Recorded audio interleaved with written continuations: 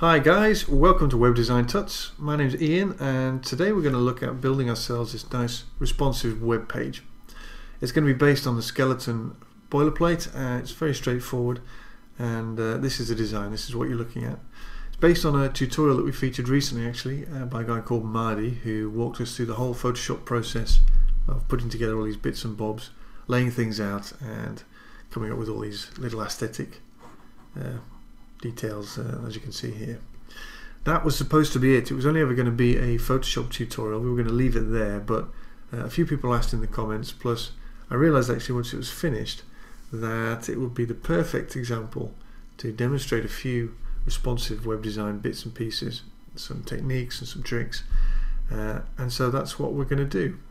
So you'll notice it contains all kinds of elements. There's a menu, for example, there's this slideshow at the top. We've got tabs, we've got some video, which of course needs to be flexible, various feeds from Twitter and Flickr, and the whole lot is, perfectly, if I can actually change the size of my browser, perfectly fluid. You'll see it changing as we make the viewport smaller and larger. Here it of course switches down to mobile size, and you'll see that the menu is switched out for this convenient drop down menu, for example. Everything else slips into place nicely, and it's actually a very neat and fresh theme. So during this first video what we're going to do is go and grab the skeleton boilerplate, which is going to be the basis of our project, and then we're going to check out the PSD and work out which bits and pieces we're going to need to make into graphics and what we can handle with CSS. So first things first, let's head over to getskeleton.com. This is where you can read up all about the skeleton framework. It's very simple. It's a little more complex than a grid system, because it does involve some basic styling for your basic elements, such as buttons and tabs, form styling, etc. But it's nowhere near as involved as something like Twitter's Bootstrap, which has some quite advanced styling involved. The important thing about Skeleton is that it's based on some fairly neat media queries.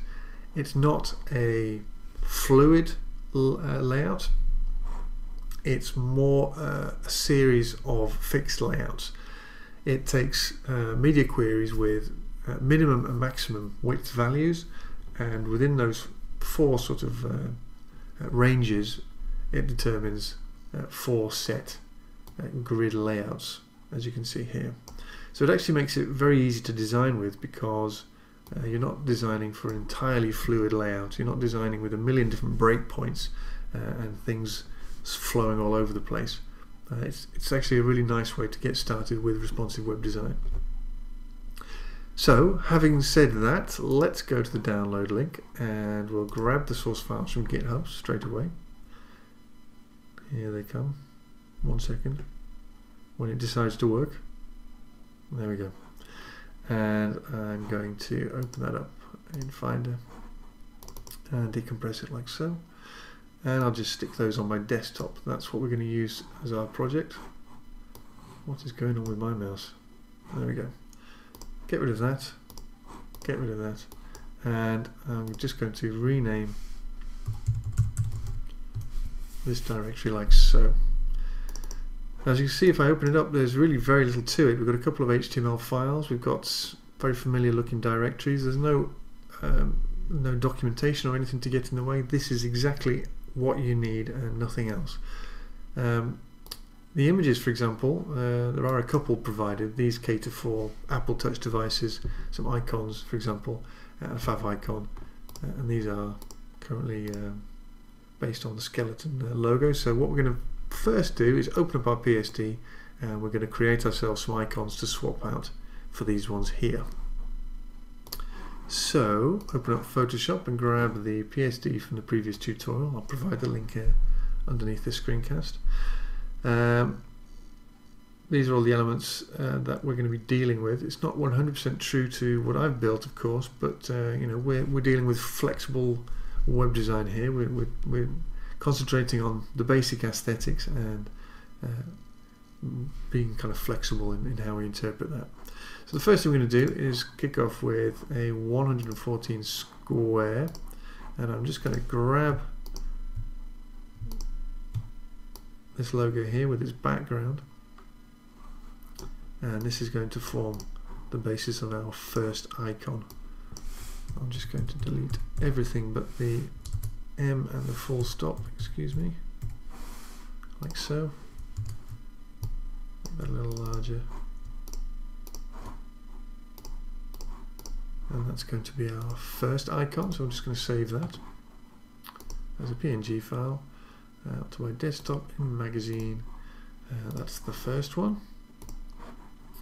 Okay, there was also one for 72 pixels, so I can do that in here as I save it, like so. As we get smaller, of course, the details start to get a little bit lost, so you want to be careful while you're actually doing this. And they're looking fine for the time being, but the favicon, for example, if I shrink that down to 20 pixels square, you'll see that when we zoom in, I've actually lost quite a bit of pixel detail there. So what I'm now going to do is, firstly I'm going to sample the colour of this red, because I'm going to need that. Copy that. And I'm going to, on the layer, I'm going to get the type, and I'm going to convert that to a shape. Now, using the direct selection tool, I can just nudge various lines left and right in order to just clean up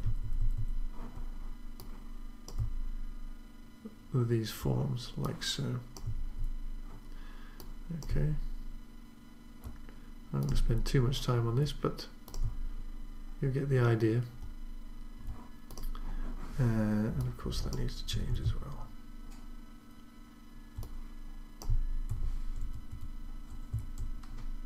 Send that upwards, nice big square, because we're dealing with a very small icon here, of course, like so. And I'm just going to copy that and delete the M, leaving me with that full stop, and in this case delete the full stop. Okay, now the full stop was that red colour. Now when I zoom out, you'll see you've got a much crisper image. So that's our last icon. Let's just quickly save that. That was our favicon, like so. Okay, and now we'll just ditch this PSD. So, having done that, what we now need to decide is what we're going to need in terms of graphics and what we're going to be able to handle using CSS. Obviously the logo needs to be completely unchanged in whatever state it's in, so we can't have that generated by any CSS and HTML. That needs to remain exactly as it is. So what we'll do is we'll kick off by starting a sprite sheet, and I'm going to just show the grid on there, which I have set as 50 pixel squares. You can set that in your preferences under the guides and the grids. There you can see I've set the grid line there to 50 pixels. That's just going to allow us to see clearly where exactly everything is positioned on our sprite sheet, which will be extremely useful for later on when we're in the CSS and we're trying to work out how to reference everything. So I need that logo, and I need this smaller version down here again, like so. Pop that there. Okay, that's actually it as far as I know. We've got a number of backgrounds, a number of little effects, like, well, actually these stitches here, these can be handled with CSS without any problem. Those are just two dashed strokes by the look of it. There are some slightly more complex stitches with a darker area above. We can maybe use that in as a background image. These diagonal lines here, these going to need to be in a diagonal in a graphic image as well. And of course all this noisy background in its various states of light and dark, that all needs to be taken care of in graphics, but we can't actually handle that in our sprite sheet because we're going to need to repeat in too many different directions. So I'm just going to trim this up because we don't need it anywhere near this big. So we'll make that 300 by 150, like so, and I'm just going to save this in our images directory as sprite. I'm also going to Command S this because I want to save this as a PSD as well. You should always save your sprite images so that you can add to it and edit it later without any problems. So that's that done. Now we're going to need to work on bits like this background here, for example. So let's begin by just making ourselves some tiles. Let's make a square here of 150 by 150, and we can do things like just grabbing this, for example. That's large enough to repeat the pattern. It could be smaller probably, but just to make sure we keep the chaos element in the noise, we'll keep it at 150, that's fine. And we're going to save that. Once again in our images, calling it something appropriate that we're going to remember. Now we can do this for all the various backgrounds. We've got essentially three different colours here. This dark one here, again we'll just flip that over there, save that out, call that something else, like that. And of course we've got various bits and bobs like these diagonals strokes here. Now these are all going to need to be saved as repeatable patterns. You need to make sure that they actually repeat properly across both axes, so that no matter how wide we make this in our web design, because we're thinking flexibly here, that it all neatly tiles and tessellates. Now this particular pattern I've already made across once, and I happen to know that it's 6 pixels by 6 pixels, and it looks something like that.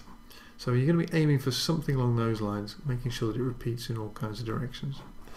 Now, I'm not going to bore you by forcing you to sit and watch this whole process. We've kind of covered what we needed to do for the time being. We've got I'm going to add to the source files the rest of the little images we need here.